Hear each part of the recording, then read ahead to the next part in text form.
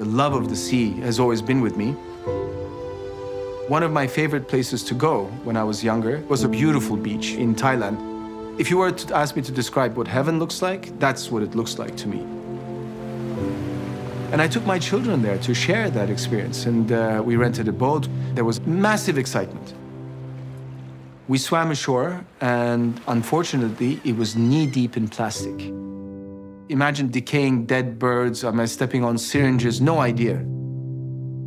And my daughter, who was 4 at the time, I had to grab her, and she just looked up at me and she said, "Why?" And I couldn't answer. I could not give her a reason for why that beach was in that state. And that was a real turning point for me.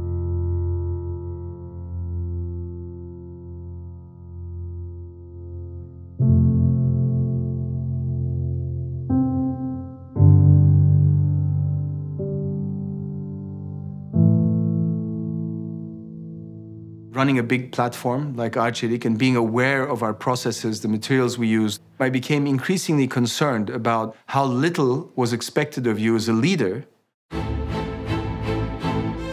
I felt very uncomfortable about how everything was normalized.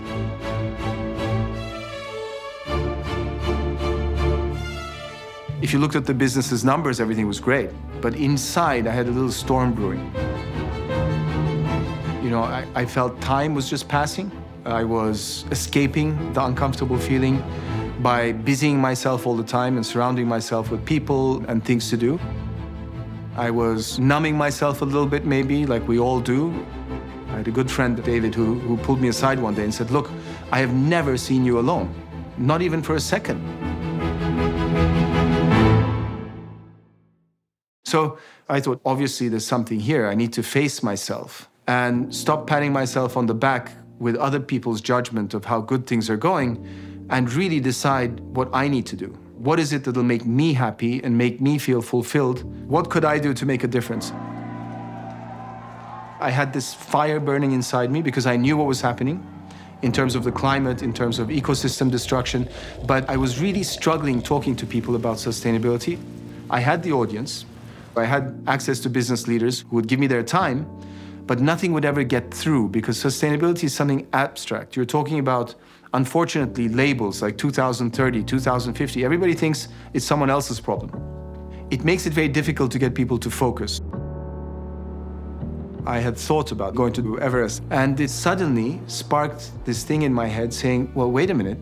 What if I combined Everest with sustainability to kind of raise awareness? Because Everest, everybody wants to hear. I could change my colleagues' attitude towards sustainability. We always had it as a vision statement in the company, but never really had it in the center of everything we do.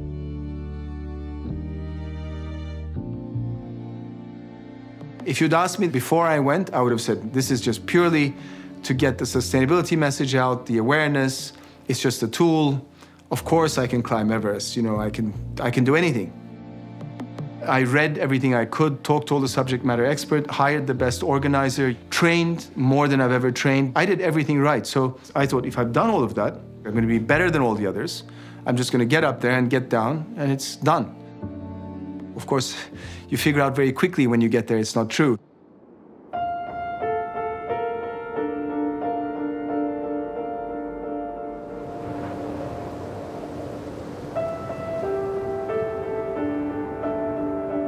We're on a pass, 5,000 meters, and that's the first sighting of Everest.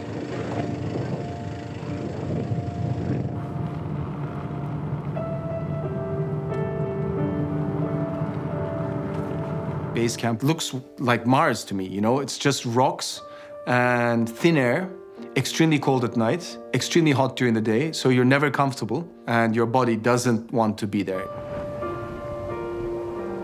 The fact is that nothing lives there. You know, you leave some seeds or crumbs of bread on the ground, come back a week later, it's still there. And it kind of makes you think, what the hell am I doing here? We've now left base camp. We're in great spirits, having a lot of fun. My only worry is I'm gonna have to spoon with 2 Frenchmen up there, which isn't exactly my ideal situation for a holiday. But the views are incredible. I'm meditating, taking step after step. I'm in a good place, and I wanted to share it with you.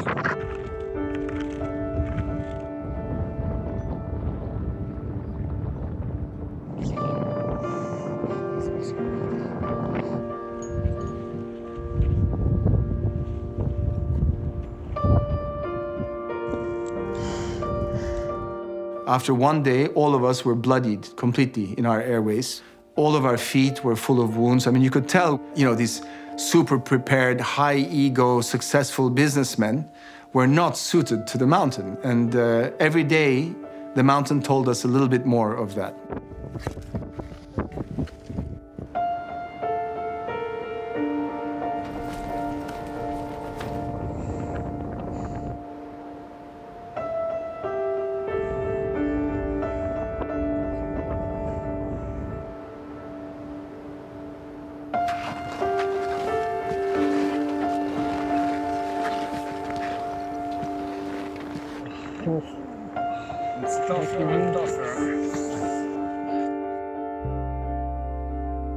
The death zone is above 7,000 meters, basically, where North Col is. And you have to climb this ice wall that looks like the winter wall in Game of Thrones. And at the top is this very thin strip of ice where you set up the tents. Very intimidating place. And from there, the amount of oxygen available to you is far less. Your body starts slowly deteriorating and consuming itself. And there's only a limited amount of time you can stay there. 4 days, 5 days max, but not longer. That's an altitude where if you sleep without oxygen, there's a very high likelihood you won't wake up. You just have to fight through the night with this drowning feeling the whole time. Lucas, one of the most celebrated and experienced organizers of high-altitude mountaineering at 7,000 meters, pulled me aside and said, look, from here on, you're on your own. If you can't walk, if something happens to you, you're staying on the mountain. Nobody's going to carry you down. You are on your own, you look after yourself. And that really sinks in, because until that moment, I thought I've hired the best organizers, I've really prepared myself. If I've done all of that, of course I'm not in danger. That scared me. It really scared me. And then seeing the dead bodies. One of the curses of high altitude is that you're completely preserved. You can see the faces, the expressions, and the contorted arms. When I started seeing all of this, I said, that's it, I'm going back. And the Austrian guide who was behind me said, Hakan, I'm sorry, but it's much more dangerous to go back from here now because of the crowd behind us. The chances you slip or an accident happens are extremely high.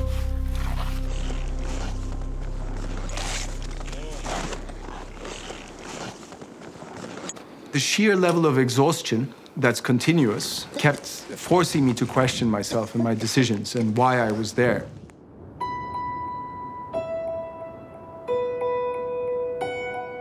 Every step I took, I became more aware of how futile this approach was and how unimportant my life was.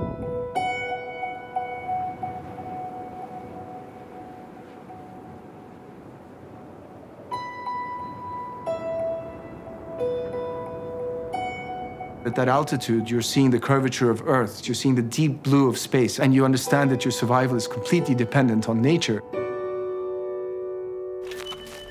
How crazy of humanity to think that we could battle nature and win.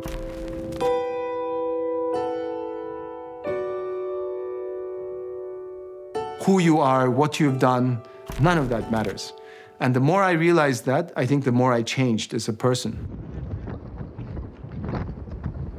The summit was euphoric for a moment. It's the size of 2 ping pong tables. A few moments later, the Sherpas left and I was alone.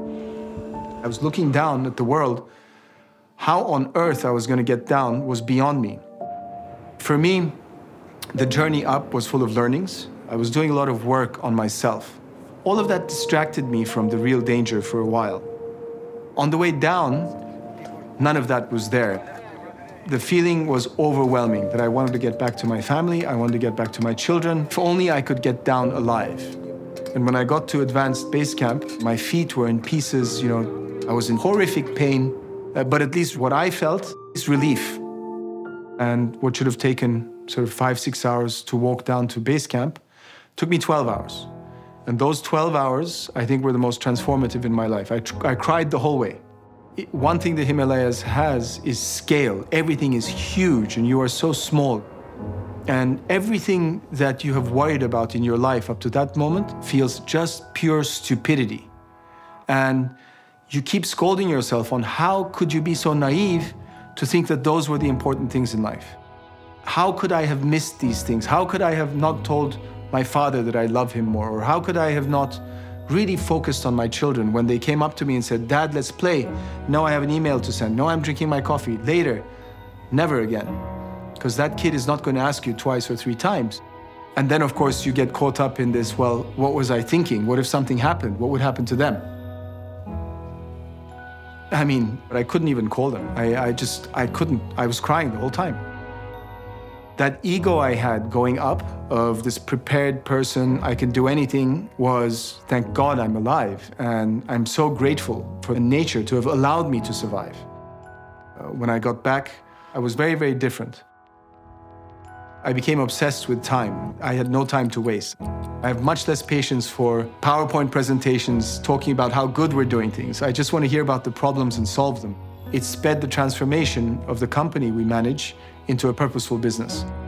And then, of course, everything changes because then everyone's aligned around the same goal and it brings success with it very, very quickly. Today, we have a business that is disrupting our industry because we're focusing so much on the environment and the climate and reducing emissions.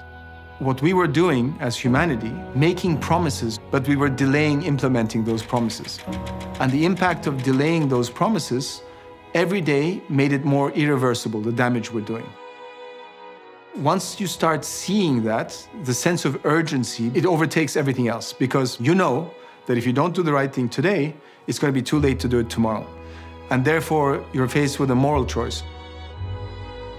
Will you be able to look your children in their eyes and say, oh, well, I didn't really realize and I was going with the bandwagon? Or do you want to say, I saw this coming and I did everything in my power to stop it from happening? I chose the latter one.